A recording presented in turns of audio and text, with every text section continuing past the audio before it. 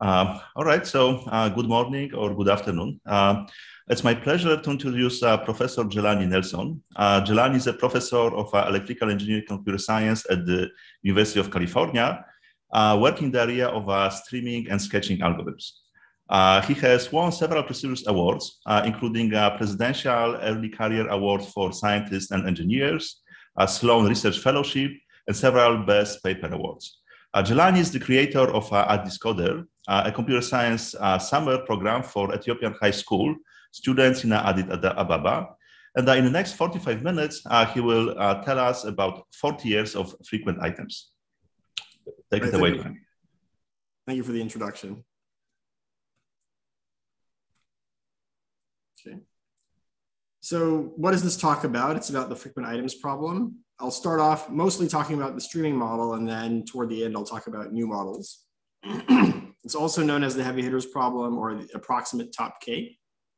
So what's the setup? The setup is, let's say there's a stream of items, like say words that are being searched on Google, search queries.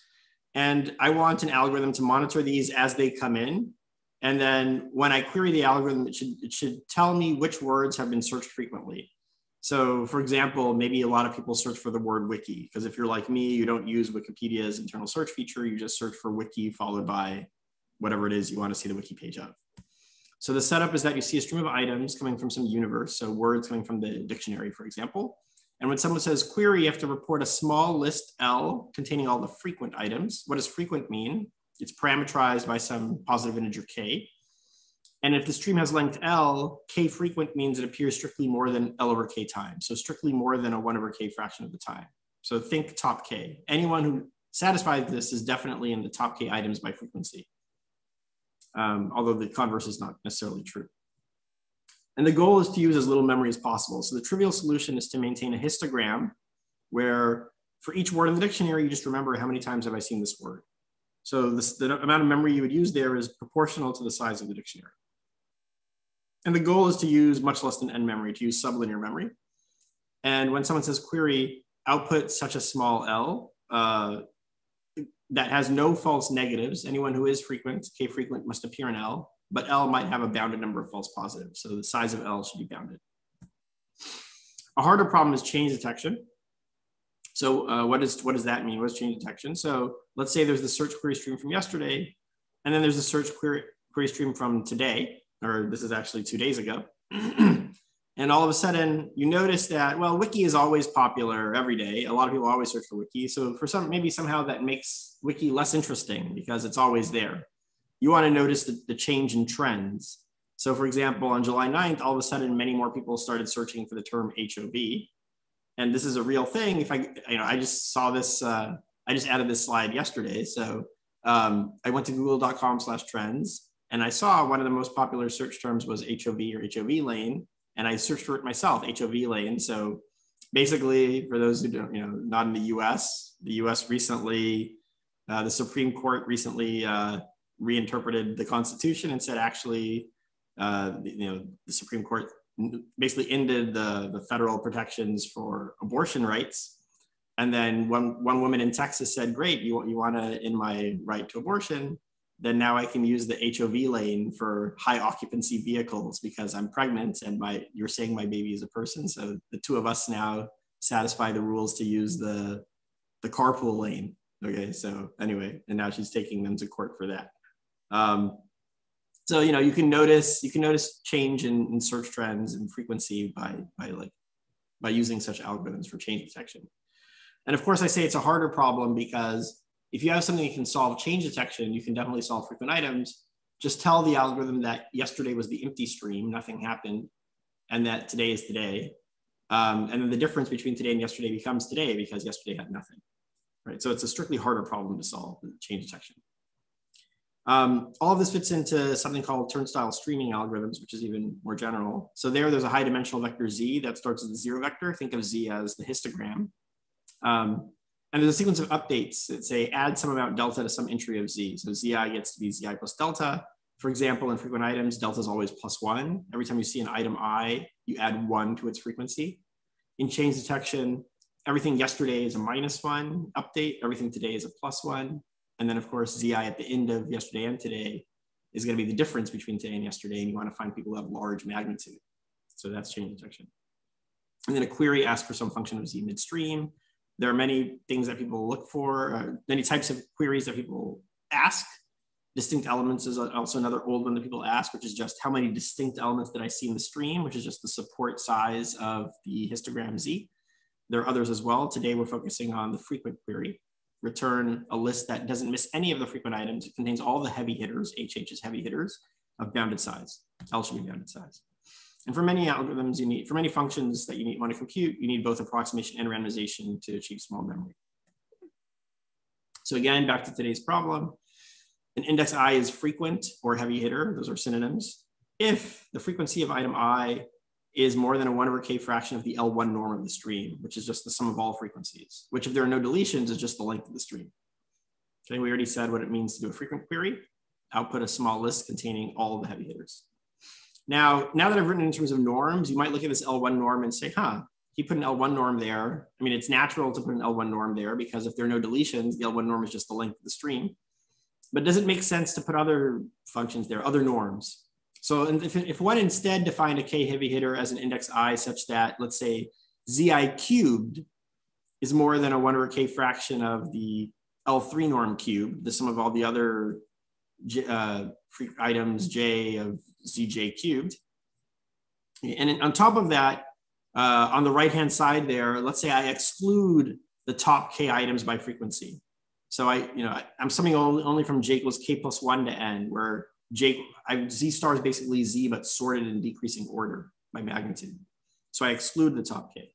So if you define a K heavy hitter in this way, you can show that this actually approaches the top K when the weighting function is the P of power and P goes to infinity. So instead of cubed, if you say to the 100th power, you just make P as large, larger and larger, it approaches the top K. And once P is large enough, it is the top K. Okay. So that means that you want to solve P as large as possible if you want to solve the top K problem. If you view frequent items as some kind of relaxation of top K, then the larger P is, the better the relaxation, the closer it is to the true top K problem. But there's a theorem from 2002, 20 years ago, that says once P is larger than 2, solving this version of the problem actually requires polynomial space in N. Okay. So if you're trying to get away with sub-polynomial space, polylogarithmic space, for example, basically the best relaxation you could hope to solve is the case where P equals 2. So just keep that in mind because we're going to talk a little bit more about P equals 2 soon. So as the title of the talk suggests, 40 years of frequent items, there has been at least 40 years of work on this problem. Probably the most obvious one is just to sample. What do I mean by that? Look, if an item is really that frequent, it's a 1/k fraction of the stream, then if I sample just a subset of the stream, a subsequence in the stream, then I expect the item to still be a 1/k fraction in the subsequence. Okay. But is it actually going to be a 1/k fraction? No, there's some deviation, right? There's some variance there. And in order to notice it, I better sample at least K squared items because then it'll still be noticed. We can prove just by like Chebyshev's inequality by looking at the second moment that if I sample at least K squared items, I'll still be able to see it in the sample. But then something better than that is actually a deterministic algorithm from exactly 40 years ago. This is the first published paper on the problem. The frequent algorithm, due to Mishra and Gries, gives a deterministic algorithm, not randomized, that only uses K memory instead of K squared. And it solves the frequent problem for the L1 version, which is the version I first stated in this talk. And since then, there's been a lot of work. It really took off more in the early 2000s after streaming became more popular. And not all of these it's not some linear improvement. It's not like the next bullet is always improving the previous bullet. Some of them look at different versions of the problem. Like I could look at the L1 version versus the L2 version versus does it support change detection or not. So there's some apples and oranges here. Is it deterministic or is it randomized? So in this talk, I'll talk a little bit about maybe the two most recent algorithms here. The expander sketch and the BP tree. And then after I give a little overview of those, I'll talk about new models for the problem. So the BP tree is what's its thing that it provides? It's a randomized algorithm for insertion only L2 heavy hitters, basically not change detection. So all the updates are +1s. There are no deletions. And amongst all L2 versions amongst all algorithms that solve the L2 version in insertion only, it has the best known memory consumption. Okay, asymptotically. And the expander sketch is a randomized algorithm for a generalist turnstile. That means it supports deletions. It can solve change detection, for example. It also solves the most powerful L2 version, the tightest relaxation of top K.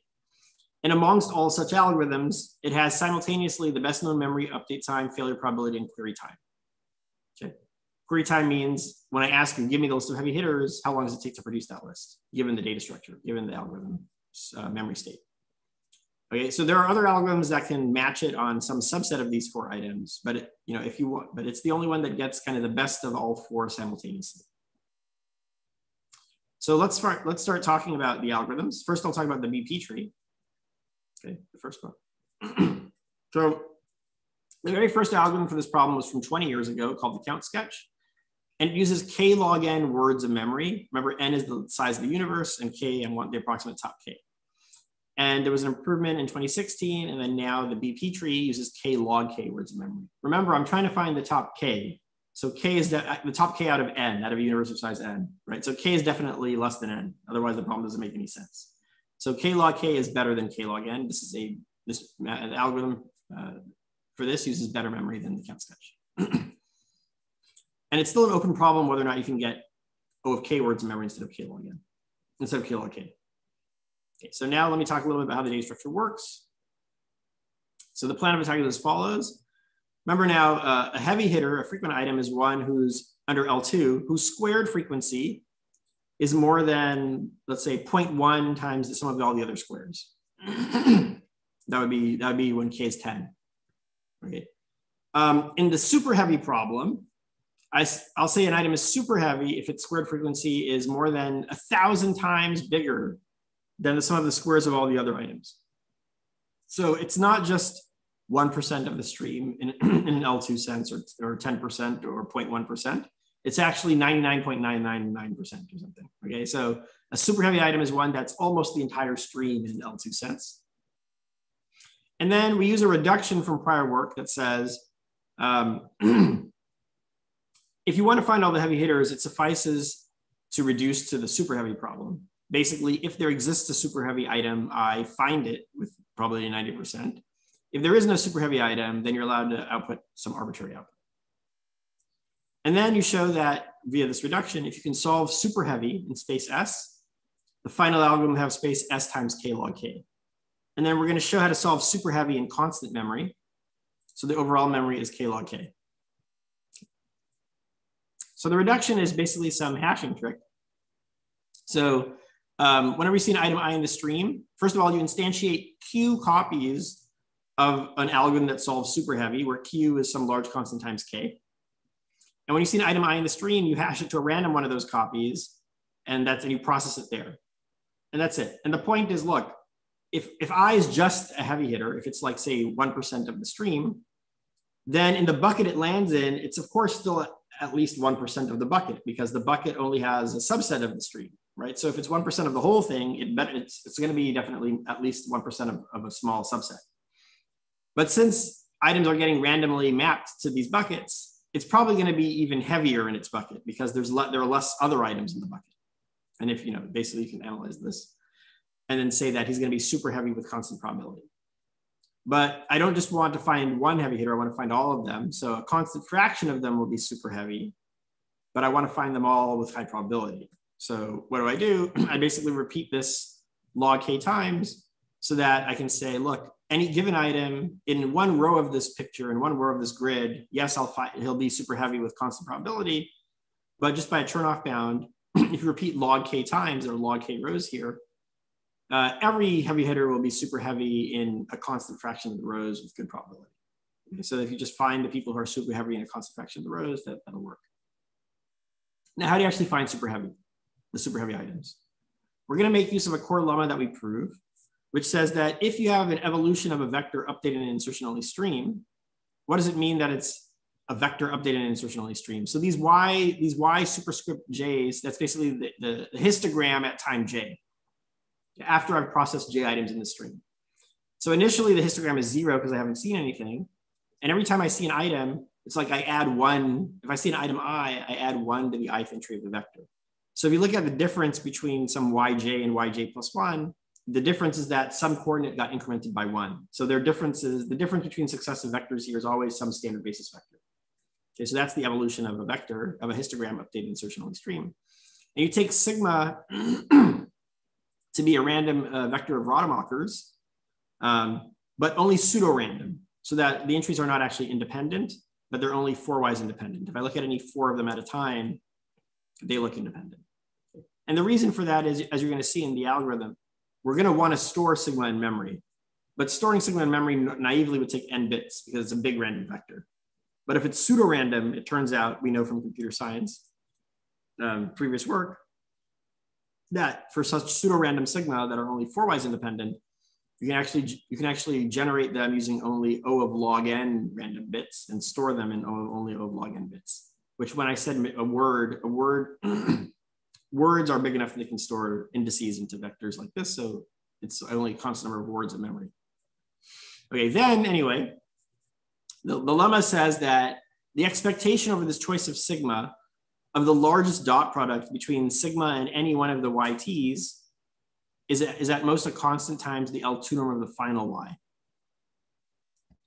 And the proof sketch is that it uses a Dudley type chaining argument with 4-wise independent tail bounds instead of the usual Dudley argument with sub-Gaussian tails. Okay. If you want, just so I can make this lemma a little more concrete, so you can see an example of what the heck this means. Just imagine that the stream is just 1, 2, 3, 4, 5, etc. Then y superscript t is just a histogram of what you saw, right? So the first t items in the stream, the first t things in the universe have 1s because you saw them each once, and everything else has 0. So sigma dot yt is just a prefix sum of the first little t entries in sigma, which is the same thing as the position xt of a random walk on the integers starting at 0 after p time steps. Okay, so I start at the origin, and every time step I either walk left with probability half or walk right with probability half. And I just look at the evolution of this random walk on the integers. Then we know it's called, these maximal inequalities. The maximum deviation from the origin and expectation after capital T time steps is at most some constant times square root capital T.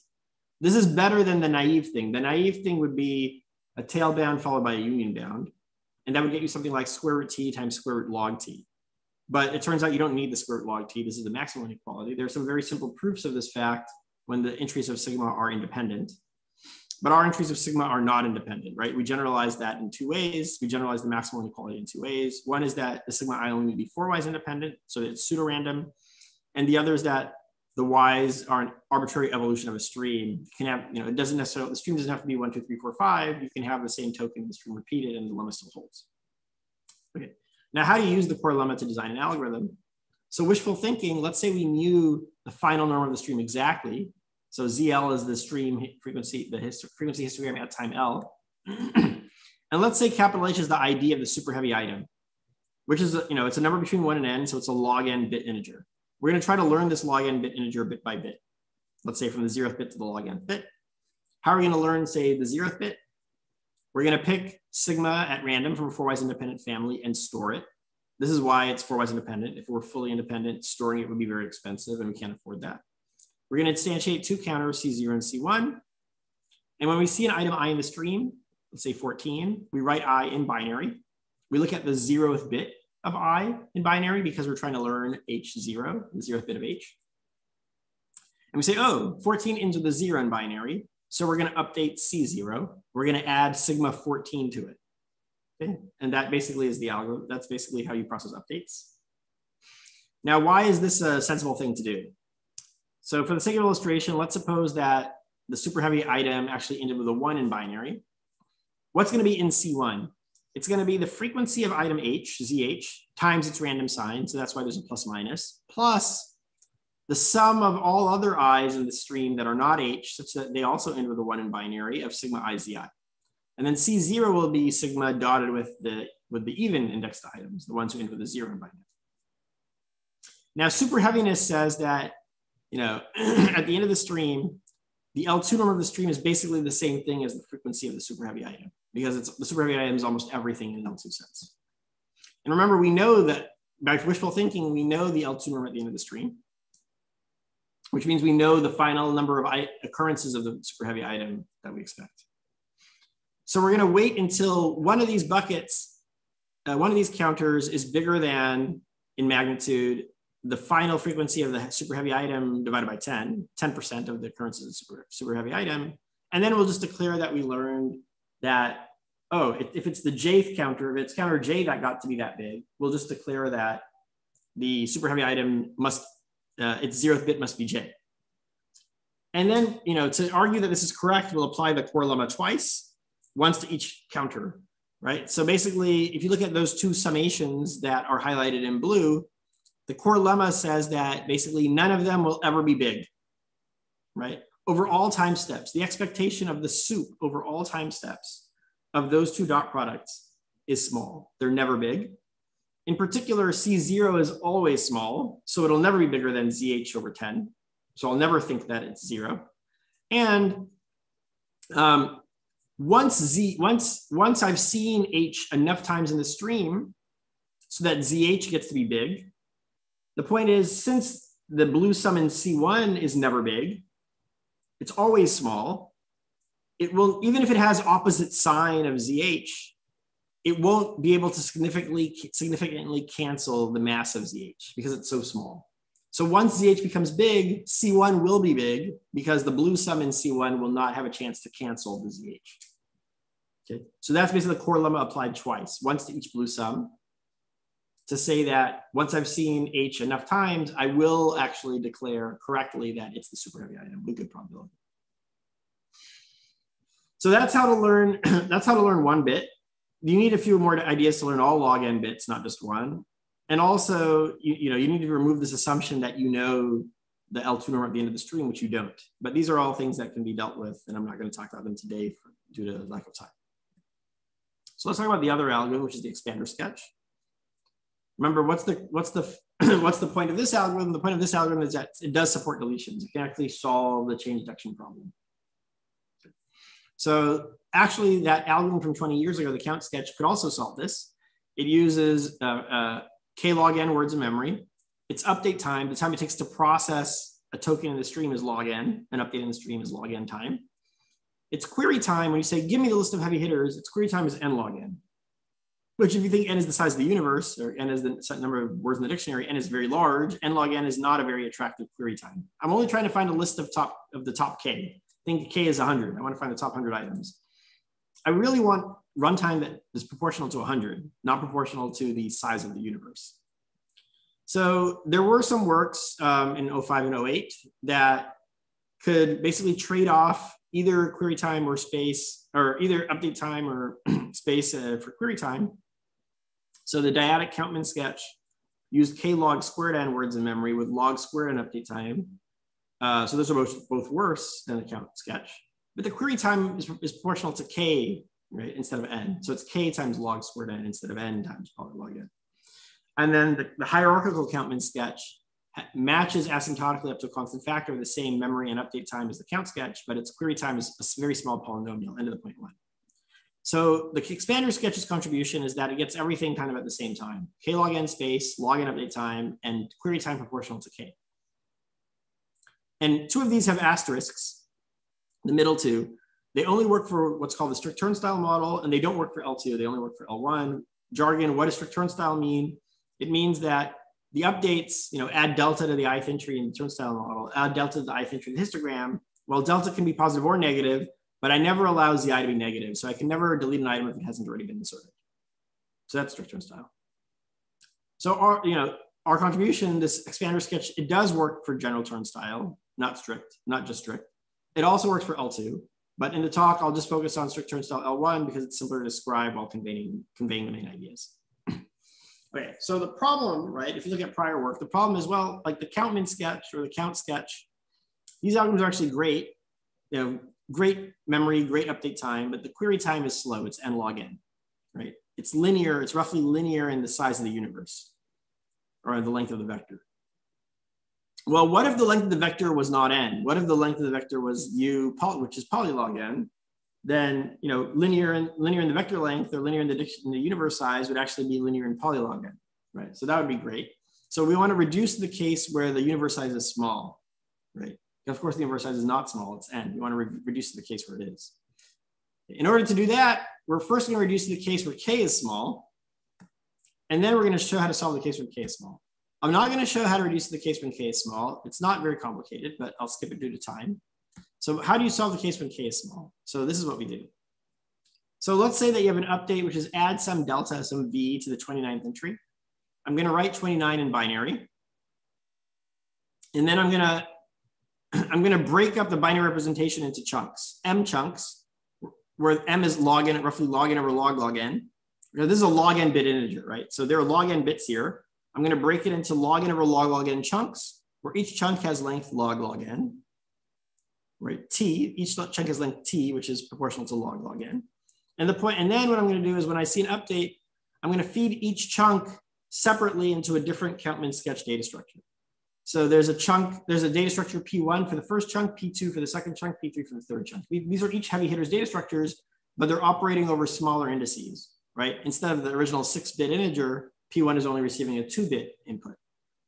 And, you know, so now from the perspective of P1, what's the universe size? Well, it's 2 to the 2, right? Because it's a bit string of length 2. So there are only 2 to the 2 bit strings of length 2. So in general, if it's a T length bit string, only 2 to the T possible inputs. So it's operating over a small universe. And since T is O of log n, 2 to the T is polylog n. So it's operating over a universe of size polylog n. So when you query it, it's fast. And the basic idea is, look, if I is frequent, if it's a heavy hitter, then the jth chunk is heavy in PJ for all j, right? Because every time if 29 is heavy, every time I see 29, P1 sees 0, 1, right? So the heaviness of 0, 1 is at least equal to the heaviness of 29 in the whole stream from the perspective of P1. And because it's strict turnstile in L1, right? Strict turnstile means that, well, there are some other items that also begin with a 0, 1 in binary, but no item ever has a negative frequency, so they don't cancel. They only add to you. And since it's L1, my notion of heaviness is the sum. Okay. And then now when I say query, I want most of all the heavy hitters, I'll just query each PJ for a list LJ if it's heavy chunks, and then I'll simply concatenate them. P1 will say 0, 1, P2 will say 1, 1, P3 will say 0, 1. I simply concatenate these. There are a couple of problems here. One of them is that the PJs fail, so we're missing some chunks, right? These are randomized data structures. So maybe like 10% of the PJs fail, and then I'm missing 10% of the bits. That's easy to fix. I simply use an error correcting code. So I'm not going to get into that, but there are tools from coding theory that let you do this, and they let you do them fast. In particular, something called expander codes. That's not why it's called the expander sketch. A more serious issue is that there's not just one heavy hitter, there are k heavy hitters, right? And k, now we reduce the case where k is O of log n. They're up to log n heavy hitters. So P1 is not just going to output 0, 1, it's going to output log n different bit strings. P2 is going to output log n different bit strings, etc. I don't know who to concatenate with who. That's a serious issue. So what we suggested doing was take one, which didn't work, was feed the update, which is take the error correcting code applied to I. So in the encoding of I, take the jth chunk of that together with the update V and add that, give that to PJ for each J. That didn't work because we didn't know how to match chunks to concatenate. This has a connection to something called list recoverable codes from coding theory, which I won't cover here, but if only we had good list recoverable codes, this problem would be solved. Unfortunately, there are no explicit constructions of such codes that are good enough for our purposes today. So yeah, so we have to fix this another way.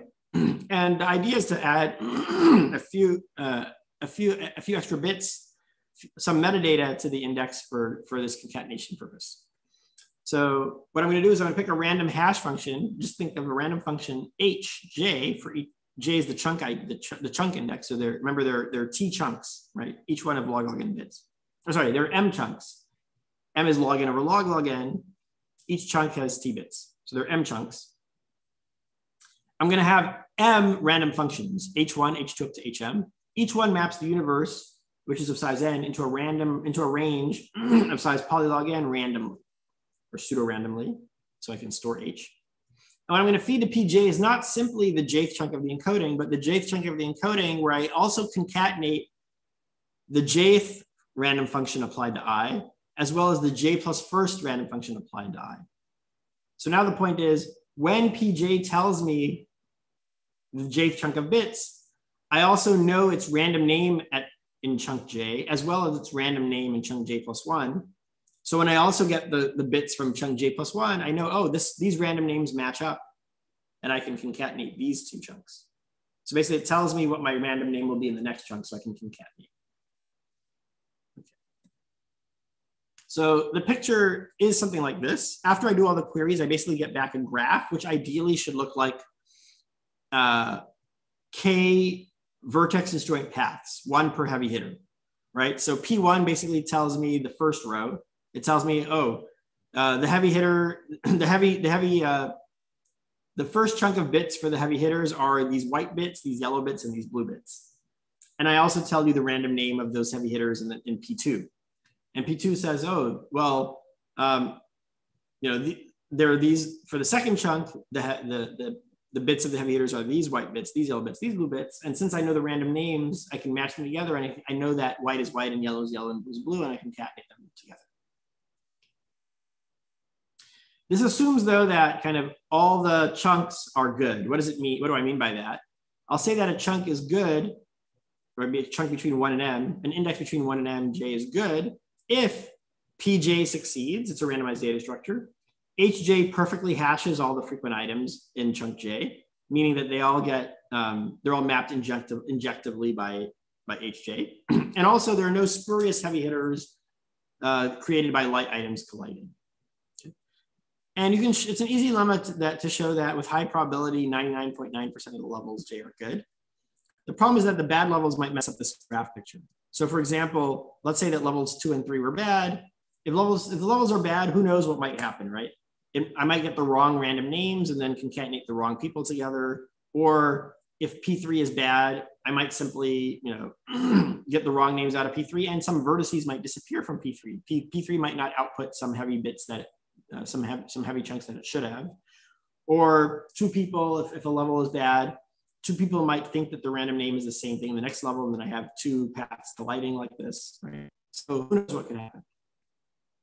So how are we going to fix this? Well, the problem is that bad levels might script the graph, and the fix is to note that, look, the reason we really are having this problem is that we connected chunks together using a path. Basically, our graph looked like k vertex disjoint paths.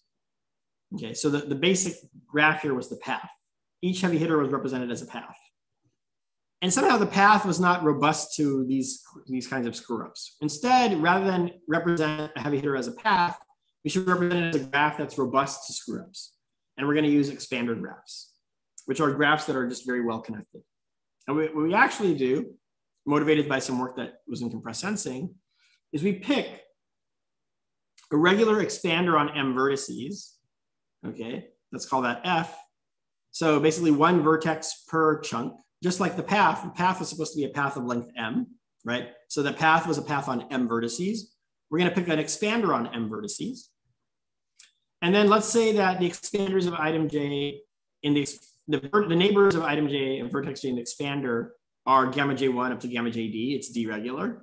What I'm going to feed to pj is now not just the jth chunk of the encoding, but I'm also going to feed, again, my random name in level j, as well as my random name at every neighbor in the expander.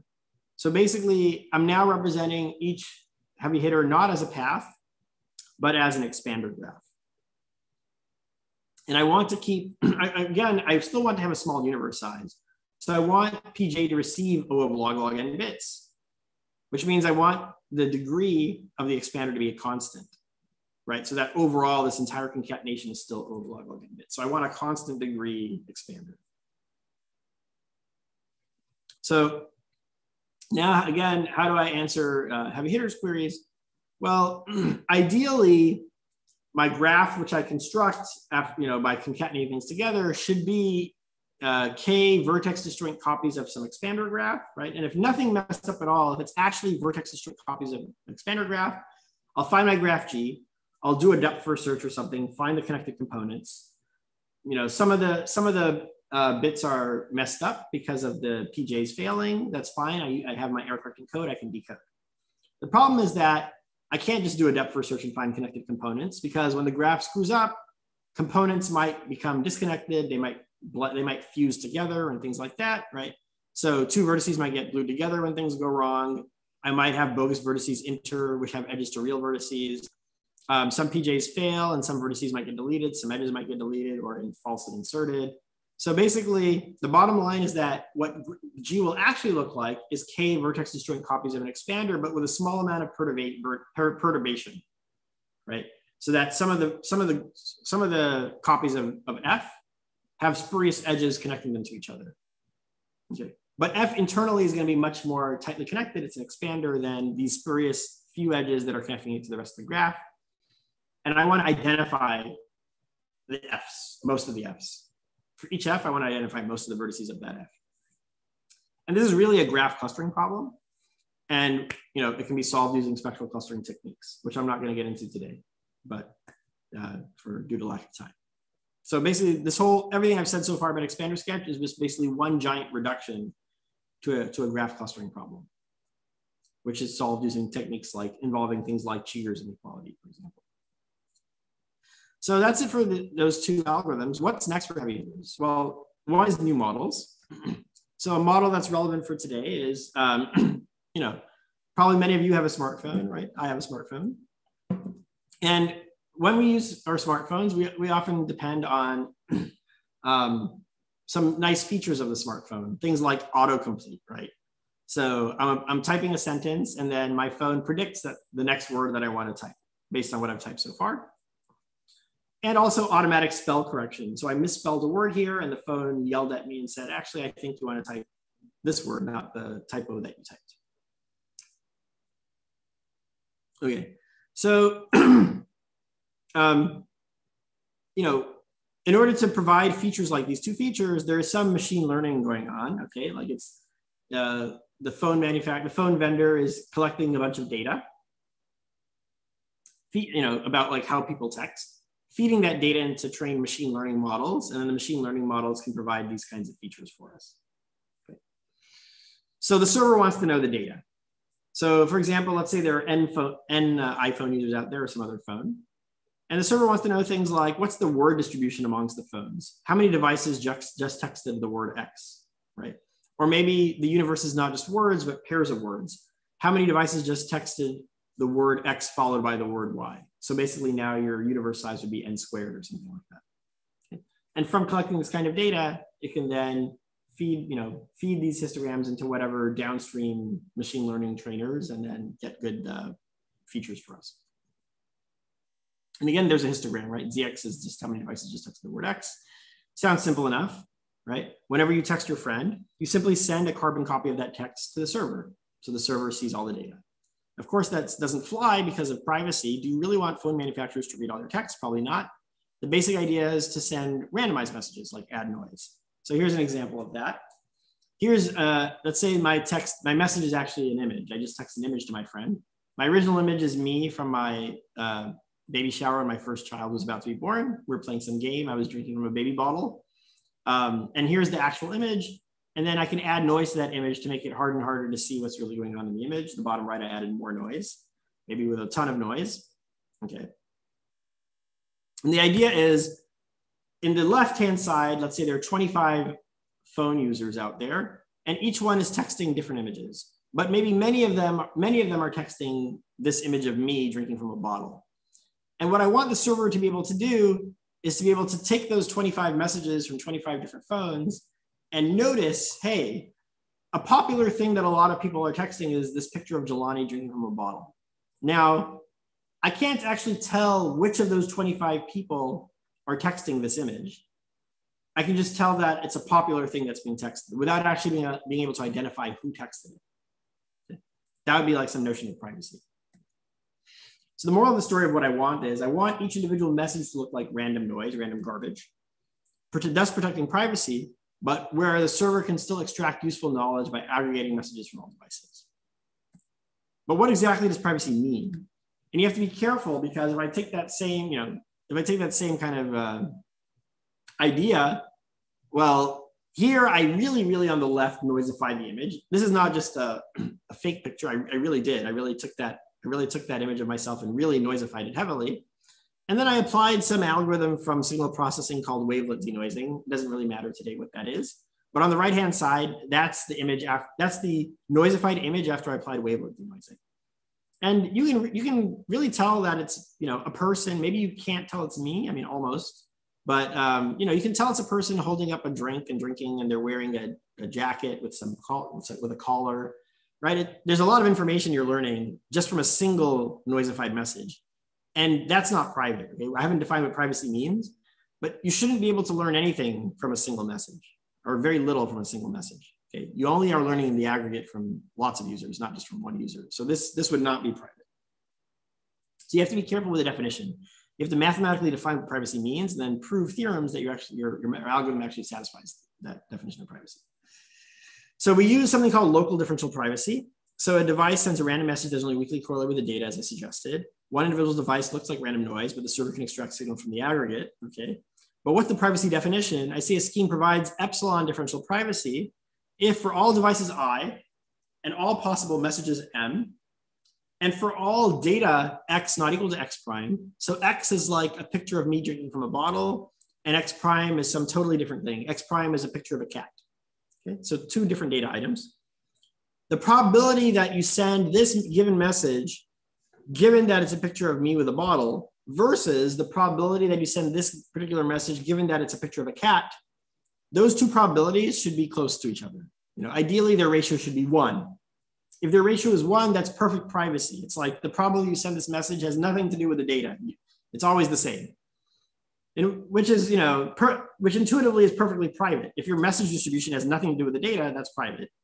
But the problem is that then the server doesn't learn anything.